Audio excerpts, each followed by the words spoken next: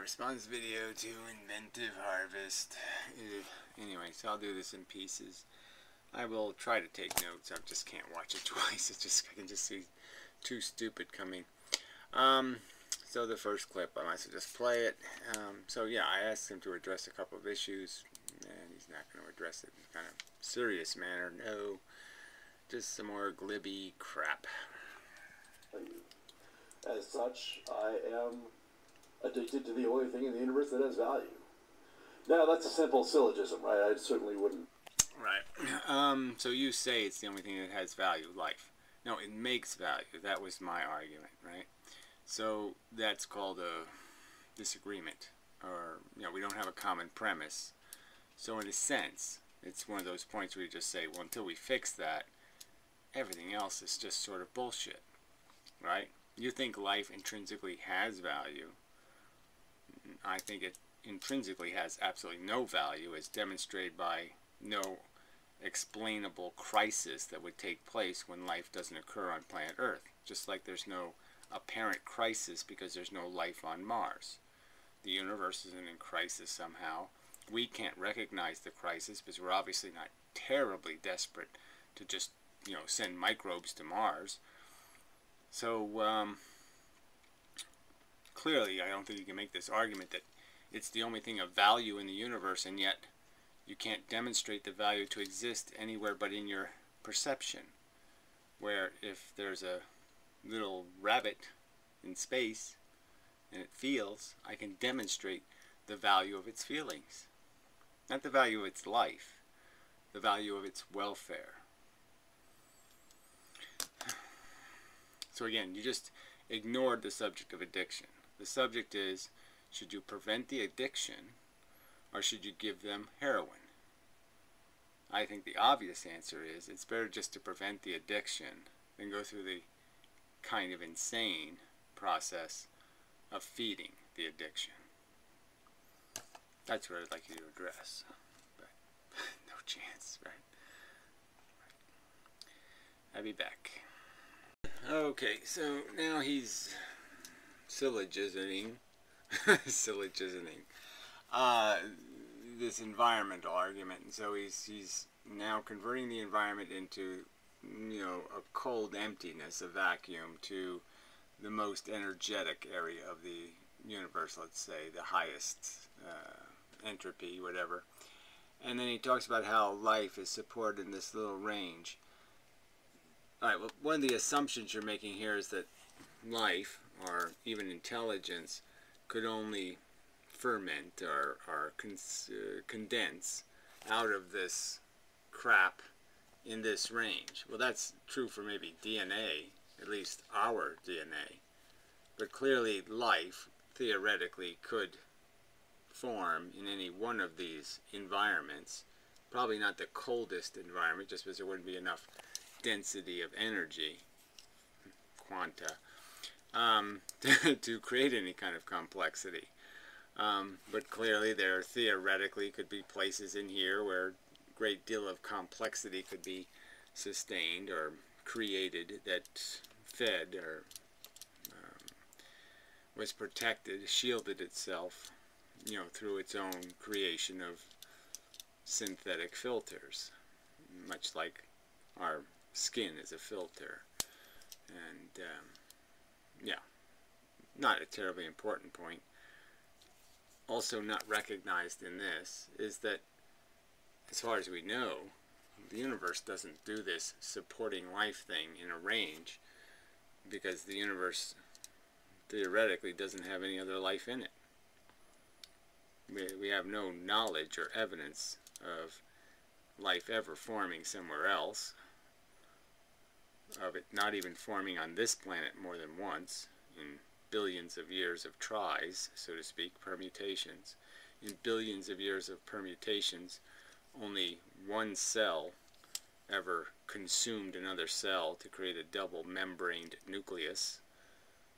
One time, in billions of permutations. As far as we know, there's only one neuron ever created. The whole mechanism of consciousness and thinking and feeling is all dependent on only one happening in billions of permutations. And it doesn't sound like very likely chemistry. So, small point, but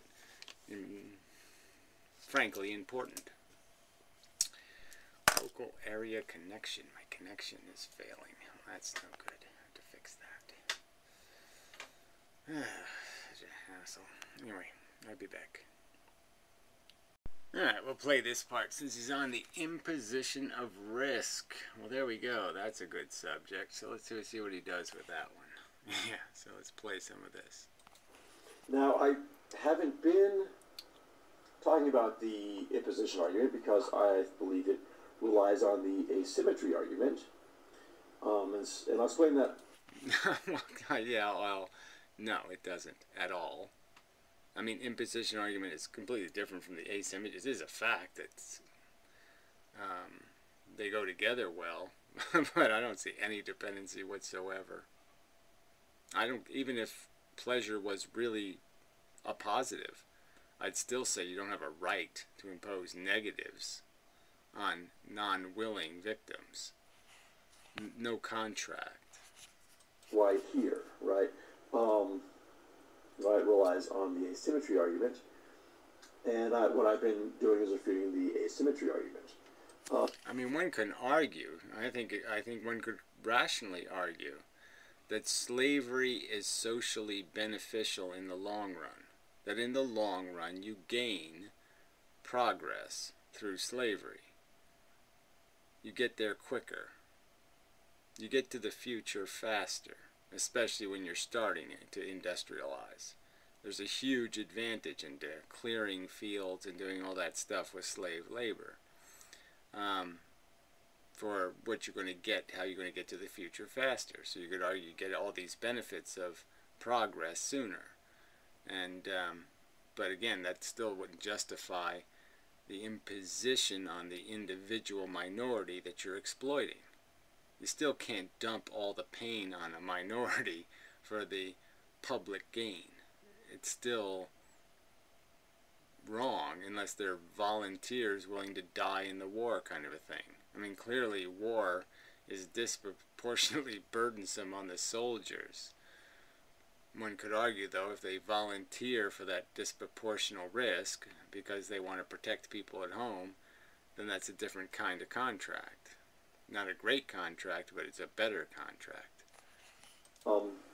Now, I'm not going to argue with the idea that life includes uncertainty. There's certain risks to being alive. But there's inevitable risks, and there's inevitable cost to your existence. So again, previous to this diagram, he just conceded that he is dependent on the environment to produce much of what he lives on.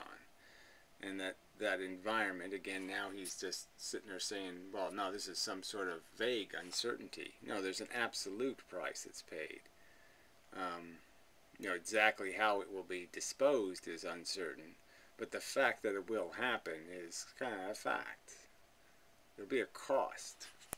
The thing we need to do is evaluate risks.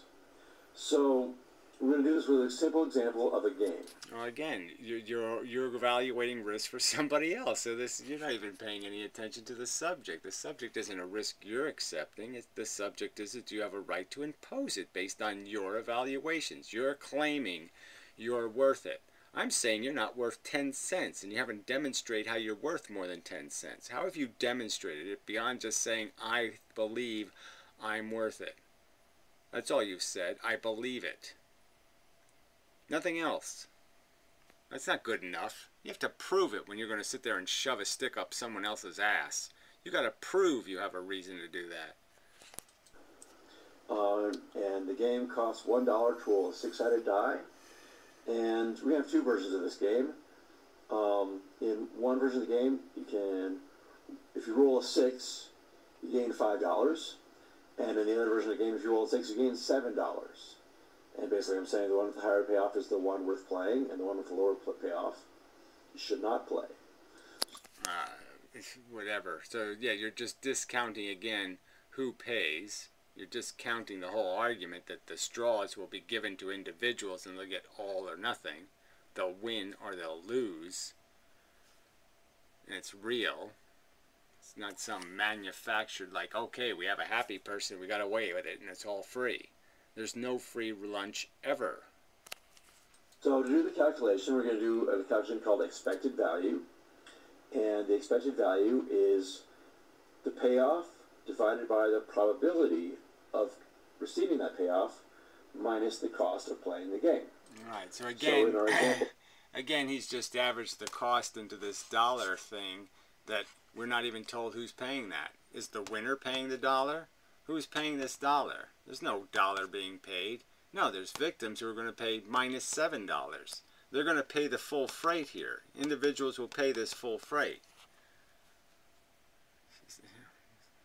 There's no free gambling houses. We do know that, don't we? For every winner, there's 2 losers. We know that. Here, for the low payoff, right, it was $5 divided by 6 because there's a 1 in 6 chance of rolling a 6 and getting the $5. And then subtract $1, and that result will be less than 0. This is a game no one should play. It's not that I shouldn't play this game, it's that no one should play this game. For a payoff... And again, there's just no point in changing these... I mean, the point is that how much are you allowed to impose on a victim? So again, this doesn't have anything to do with the imposition argument. You're just assuming that because 5 out of 6 people are happy, therefore the 5 have a right to, basically, if they wanted to cannibalize the 1, they'd have a right to do it. They have no such right. You don't have a right to build your happiness out of somebody else's suffering. You have no right to feed on their pain. Of $7 divided by 6, subtract $1, we get a result that's bigger than 0. According to economic rationality, everyone should play this game. So it's not about which individual plays the game. Well, okay, well, whatever. I'm not going to just play this for no good reason. I don't believe this is analogous in any way whatsoever to the way life happens to people. People are born and 5-year-olds get cancer. Where's 5-year-old with cancer in this crap? I don't see it anywhere.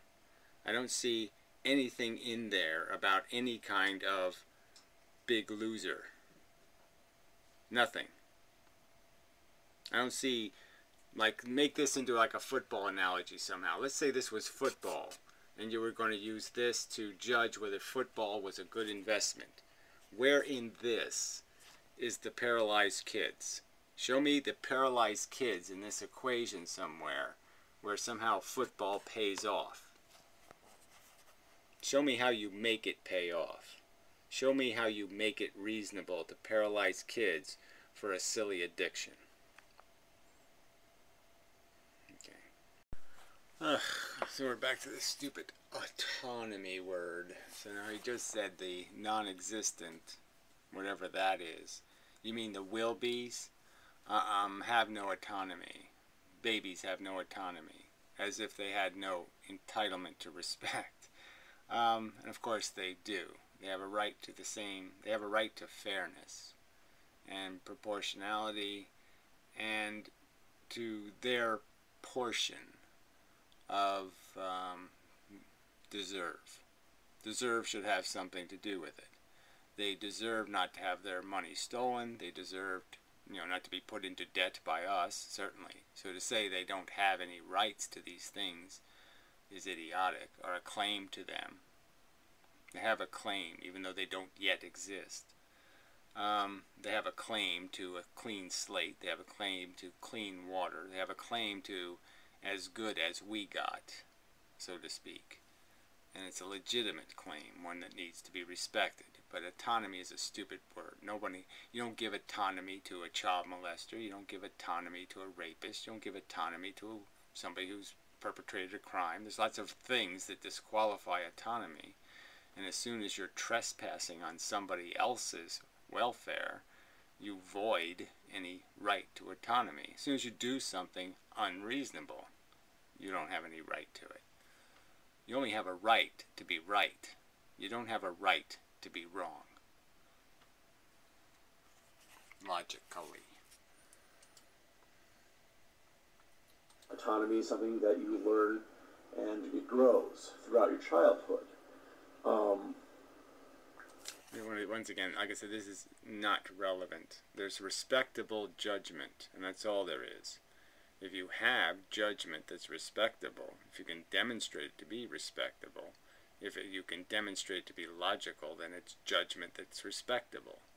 But if your judgment is idiotic, Jews should be gassed, then you shouldn't have any autonomy because you're an idiot and an asshole. That's just obvious, I think. Should I play more of this? I mean, I really hate this whole concept, this word, this whole gameplay, that somehow you have some inalienable right to be an imbecile. You have no such fucking right. Especially when you're living on a lifeboat with other people. You have no right to sink the boat. Fuck. So, that's the imposition argument, and that's why the imposition argument relies on the fact that... So he claims that somewhere in here he has described children with cancer. No, I don't see it anywhere. Paralyzed kids. People like me who just don't find this at all satisfactory. They have higher standards than you fucking oink-oinkers. You know, who will stick your little snozola in any old trough. Well, I won't do that. I'm not an asshole. I don't eat turd. You people will. That's your prerogative, but you don't have a right to impose it on me. You don't have a right to birth me in your pig pen. Like a bird that has to build a nest before it can lay eggs, you have an obligation to clean it up before you start farting out eggs. So anyway, he's on the asymmetry now, and but she led into it by saying this is why imposition relies on the asymmetry argument, which is just a pile of crap.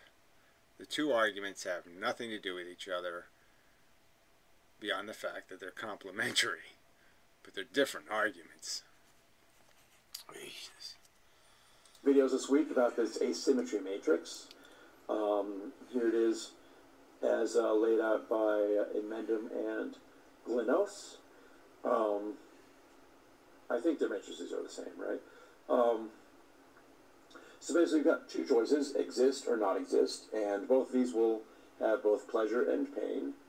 And so in their argument, you know, it's got +1 if you exist for pleasure, -1 for pain, relates in a total of 0 for existence. For non-existence,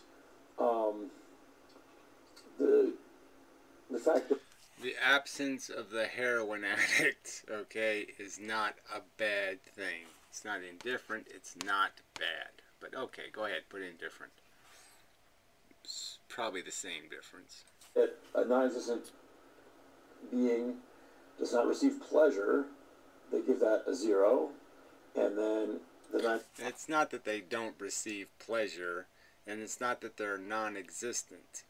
Alright? It's that the presumption is, the alternative argument is always that they would exist. Exist, not exist. It's comparing two states of being. They would be related to each other. If one happens, the other one doesn't happen. If that one happens, the other one doesn't happen. You have to see them in that context. So the option is to have it or not to have it. If you don't have the addict, it's not a bad thing. It's not pain. It's not bad. It's just not a good. Not a good is not a bad. Right?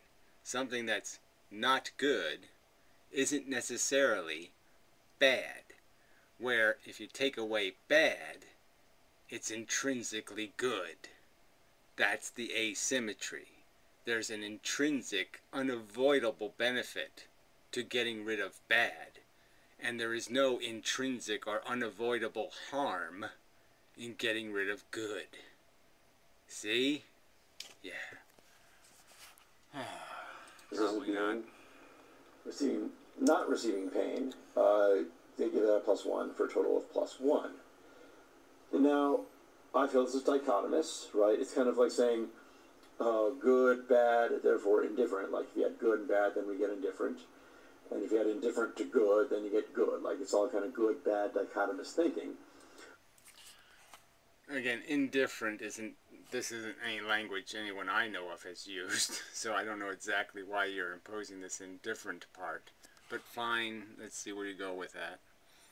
Which, as Hyphaday points out, can quite easily lead to irreconcilable contradictions. So, well, again, it depends on how you think about value. So again, I'm just saying it seems quite obvious from my life experience. It does make an awful lot of sense that most of my comforts or pleasures come by me eliminating tensions, irritations, fears, all that kind of stuff. A delusional movie distracts me from my real life. It's enjoyable. It takes me away from reality and allows me to do something where I'm being gratified and I don't have leprosy or whatever my current condition is. It takes us away from our mundane, cruel world and takes us to some world where we have power and control and that kind of stuff, and we viscerally enjoy that. I go to sleep and I have dreams and I can do all kinds of interesting things in those dreams that I can't do in my reality. So again, I'm released from burdens. Sometimes I have nightmares and they're full of burdens. But the idea is that this is a kind of a negative game intrinsically, and that there's something very valuable about getting rid of negative conditions. A nail in my eye, prevented, is a good. Period. I can't think of anything that would be intrinsically good. I can only think of things that are bad, that are relieved. Again, with economics, we're going to talk about, well, how much? And we're going to do some little bit better math than just +1 and -1. Look, the point of it is just to illustrate this point, okay? That it's not a bad not to have a good. It's not a bad not to have a good. There's not bad happening on Mars because there's no one looking at a rainbow now, or no one fucking, or no one doing something else. We don't think of it as being bad. We don't cognize it as a bad. We don't weep for some holocaust of loss that's taking place on Mars right now. We do not perceive it to be a holocaust because all this good has been annihilated from existence. It doesn't exist where it could exist, and it doesn't exist, and what a tragedy and a sadness, all that lost good. Where if I put suffering beings on Mars, all being tormented by Mengele, and I could in some way stop it from happening, we would all recognize that as a huge sigh of relief. Oh, the torture has stopped. They're not torturing anymore. There's not all that angst and that sorrow and all that eyeballs bulging thing happening and all of that shit happening anymore. It's just kind of obvious.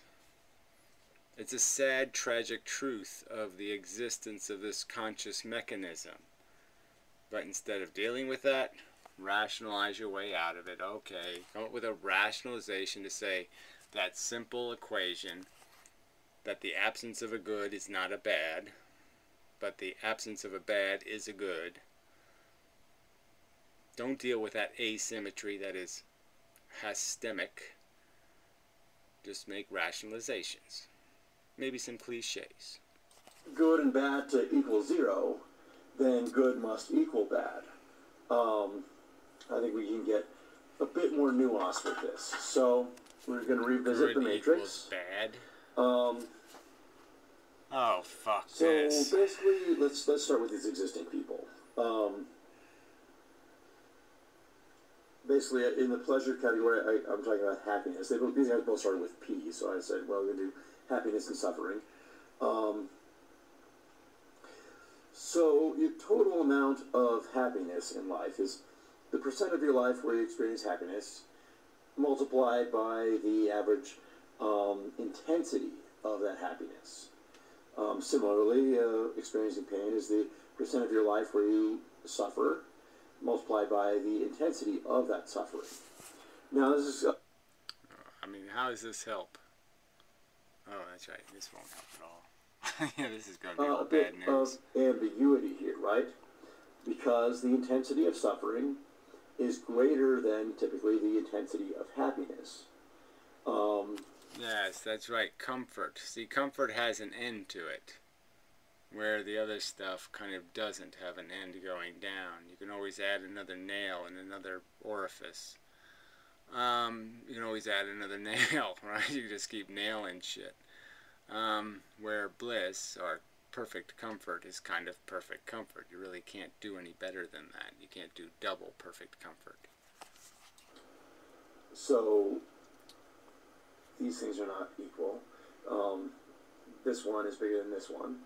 And then the percent of time that we do in the happiness is greater than the percent of time that we do in the suffering. So, while the intensity is suffering is bigger than happiness, for the percent time happiness is bigger than suffering, creating ambiguous results. Well, that again, this has nothing to do with the imposition argument, which was you were supposed to show the connection, which I don't see in any of this nonsense, because the imposition can be purely horrible suffering and no happiness. But regardless, I just don't think this is the way. This is analogous to what life really is, in the sense that it only takes one bad apple to spoil the pie, kind of thing, and you're not going to come up with any good apple that's worth any kind of suffering. And we know that for most people, the game isn't really about the quality of their life or any of this math. It just has to be how addicted are they, how dependent are they, or how afraid are they of the void of non-existence, the ego degrade of giving it up. That's the real issue. And it really doesn't have anything to do with this quality of life thing. We know that for many people they'll live a horrid quality of life, and because they are so addicted to the idea of their existence that they'll still claim they're winning. But the claim doesn't have any integrity, does it? Is it really a logical statement? Or is it a statement made out of a huge necessity, an optimism bias, where they must defend their existence? I think it's quite obvious it's psychology, not philosophy. But because people, make the choices in life, again, these aren't choices. That was the whole point of the imposition argument. You really don't get it. I did not choose to be here. I did not do that. So anyway, I'll be back. I mean, this is inane-ish. So I'll be back. I mean, I'll spare you. I'm just doing it for your sake. I mean, I could just play it, but I don't want to hurt you.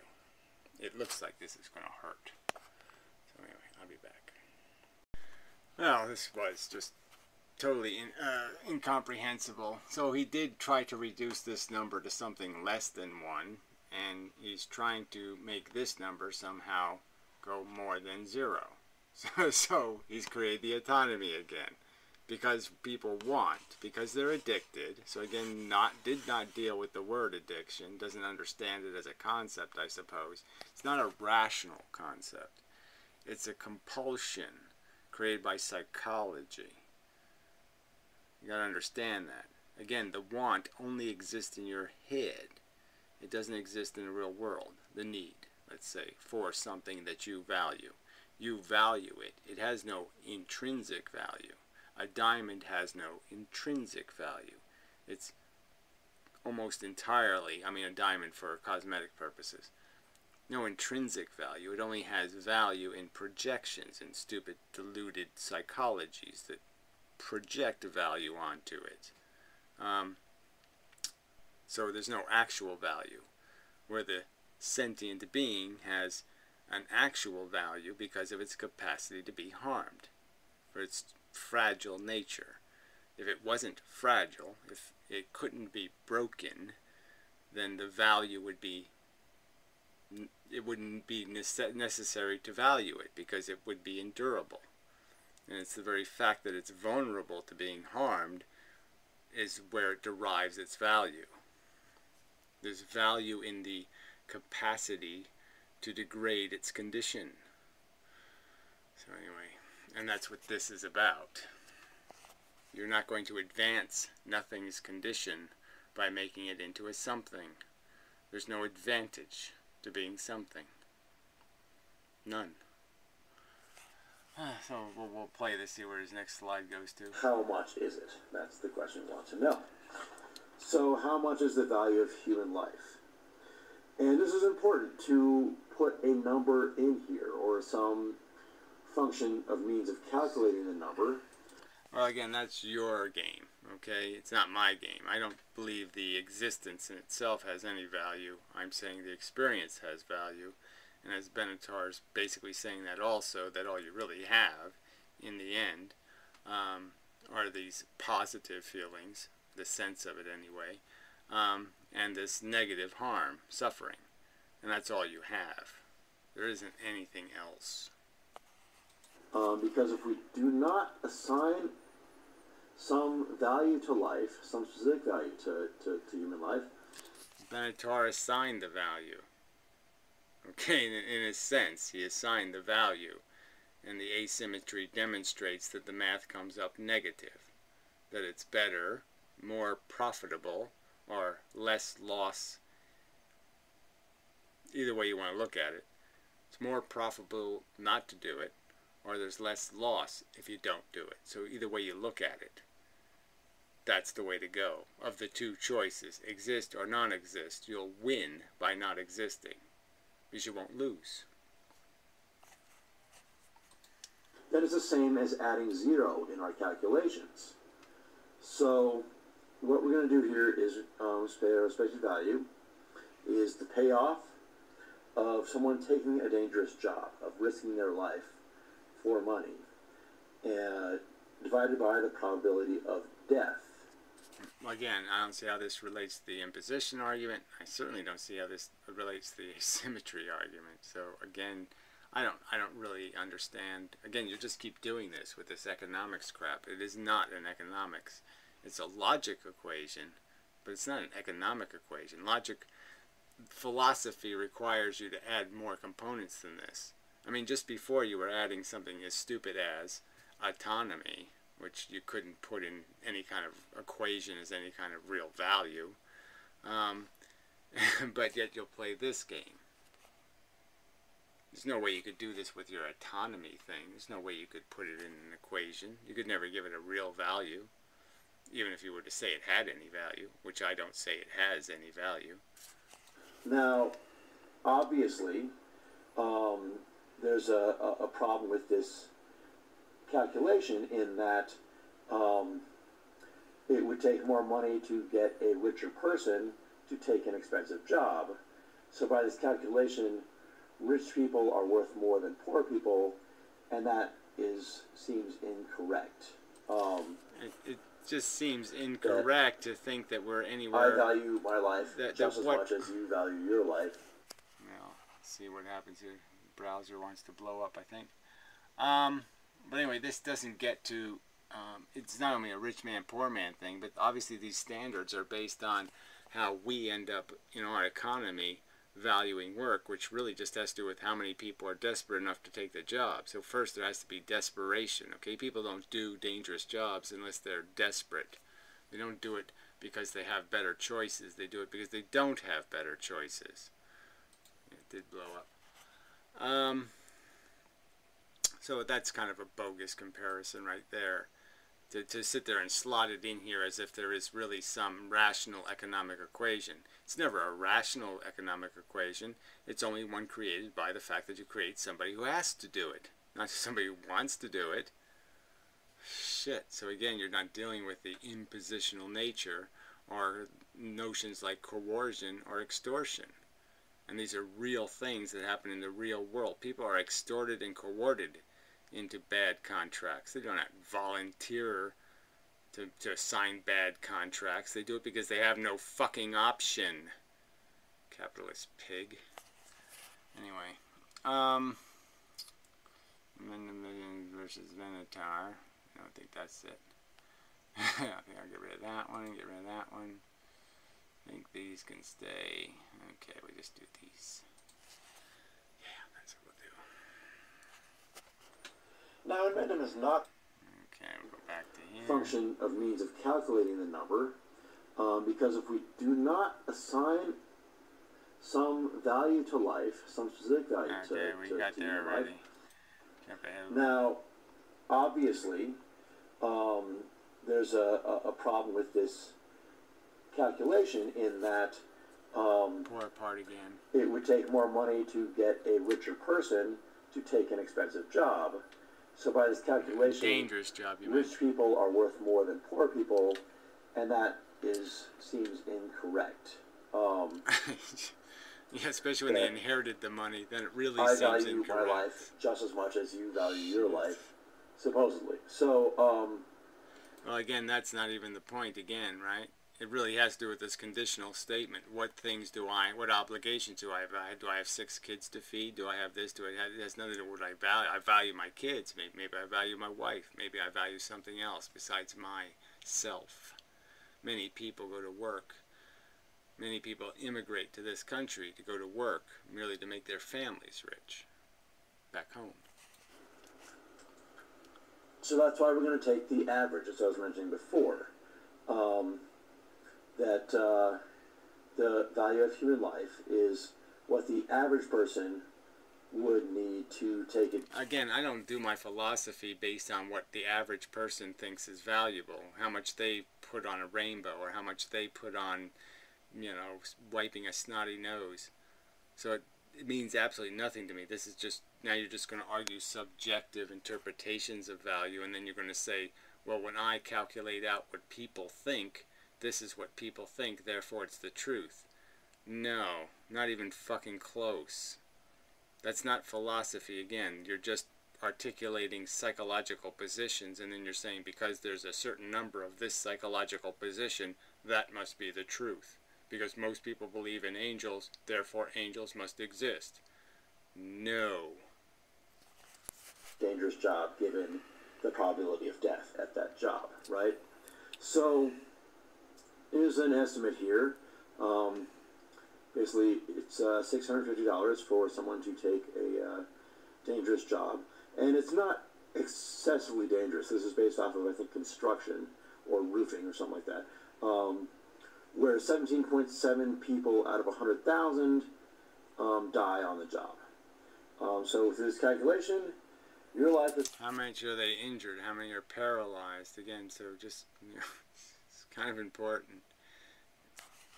It's worth $3,672,000 and $316. Now, in economics, we might convert this to an annual figure, like divide this by the expected life of a person, so we can get an annual number, and that way young people are worth more than old people because they've got more life to lose. But because it's an average, the only way to make your life worth more is to raise the standard of living for everyone. Does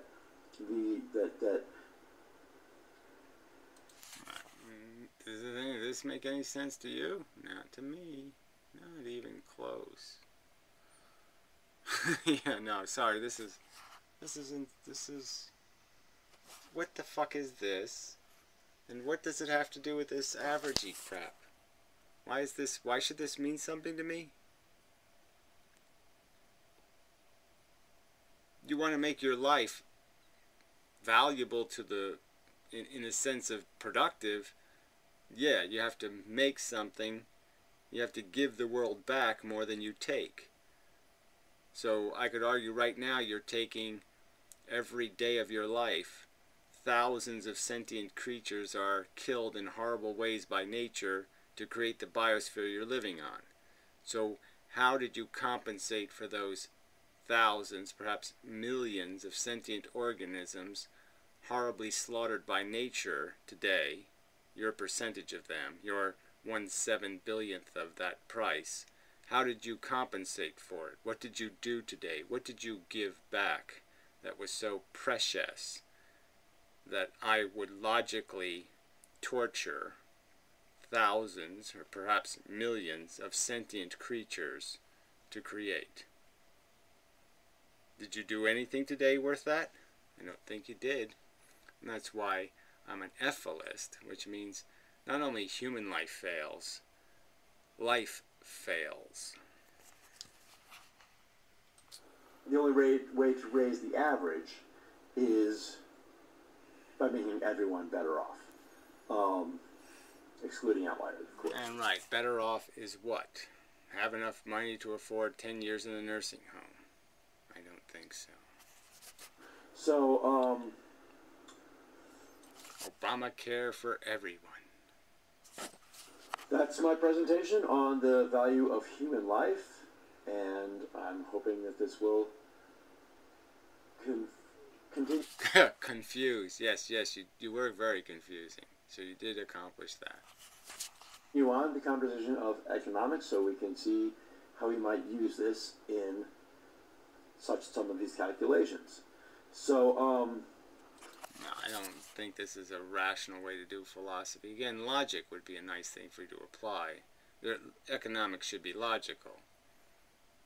Economics isn't logical, as it's currently performed in the world, because economics doesn't recognize extortion and coercion.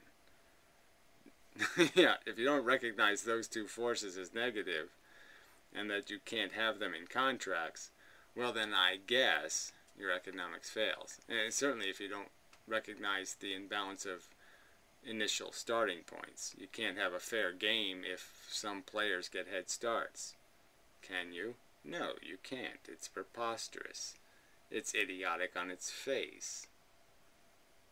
Isn't it? One guy gets 50 strikes, the other guy gets 3. Fair game. One guy gets a loaded bat, an atomic nuclear bat. The other guy gets a fucking stick. Again, thanks for watching, and have a great afternoon. Well, it's not really afternoon here, but okey doke. I will replace it with the appropriate amount of time and ignore that it's not the proper time. But anyway, till next time.